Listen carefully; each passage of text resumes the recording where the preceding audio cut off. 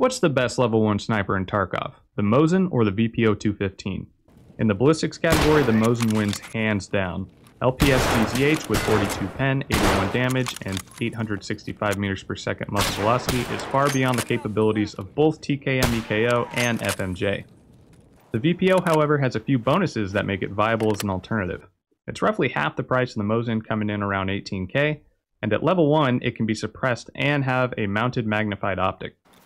Finally, the external magazine allows VPO users to increase their sniper and mag drill skill without dropping ammo on the ground.